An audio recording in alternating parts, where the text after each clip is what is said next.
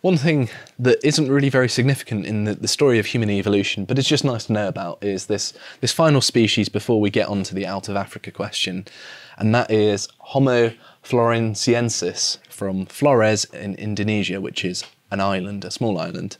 So here is a facial reconstruction. They stood just 3 feet tall.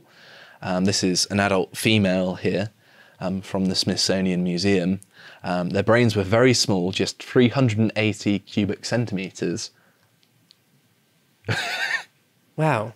That's tiny though. Surely they've got... I didn't realise that.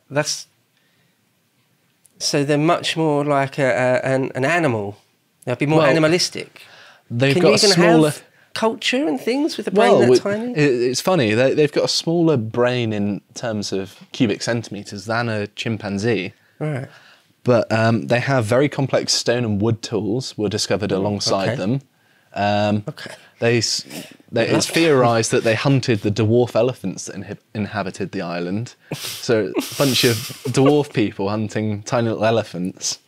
I shouldn't laugh, really. Just the image of that is comical. I mean, they're all dead. I don't think the woke mob are going to come and cancel you for an extinct species. Right. Short lives matter. But that is even smaller than modern pygmies, right? I think so. I think modern pygmies are about 4 foot. Yeah, right. Whereas they're 3 foot. And they supposedly lived between 38,000 years ago and 13,000 years ago. Although it is possible that they may have appeared as far back as 74,000 years ago. And their origin is somewhat debated. So it sounds like they're just a moment in time. They sprung up and died out. Yeah. Right.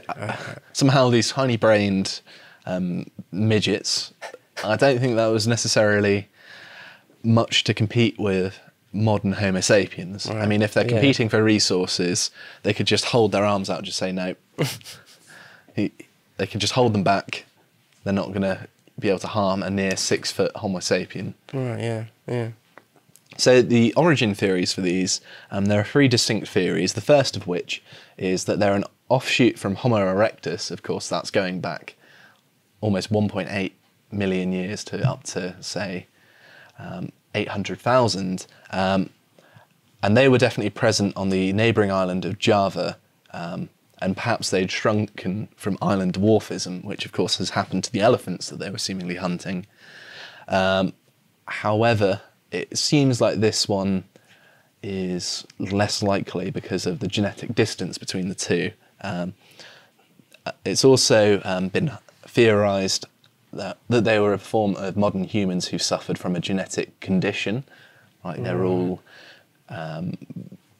suffering from some form of dwarfism, but from genetic analysis it doesn't necessarily seem to be true so far from what we understand. And I think the best of the 3 explanations is that they're a distinct species that comes from an ancestor that actually predates Homo erectus, which of course is older than 1.8 million years, because they have this very small brain, which by the time of Homo erectus, their brain capacity was already much larger. And they were much more sophisticated than what they seem to be. So it seems like actually there's a completely missing tree to this dwarf species that existed in these islands, but then also that pushes back, well, when did hominids come out of Africa then, if that seems to be the case? Because of course the research that's looked at all of the previous hominid remains does seem to suggest that this 3rd one is the most likely,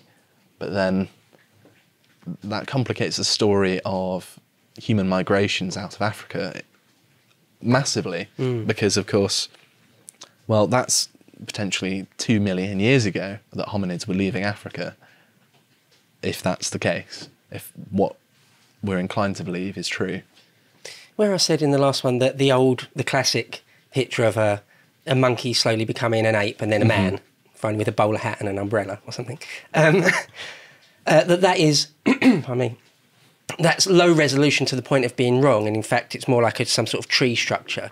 But okay, so it's actually much more complicated than that, because there'll be whole branches that came out of, as far as we can tell, nowhere and then died out again before we get to the modern day. Absolutely. And it's actually multiple trees coming together, and it's just fantastically more complicated than you can really wrap your mind around. Because again, I suppose the main thing here, the crux of what I'm trying to get at here, is that our archaeological and even DNA record is just incomplete. Absolutely, yeah. So we've only got a partial view, and it just doesn't really make sense, right? You can't say everything's rationally makes sense and everything leads on from there and there. Absolutely. You can't do that. That's why I've been so insistent that, yes, we don't really know what's going on, but here's a rough idea of what we think. Yeah. I say we, Yeah. I mean, I'm not involved in the research in any way, but here's what the scientific community that actually knows what they're talking about says.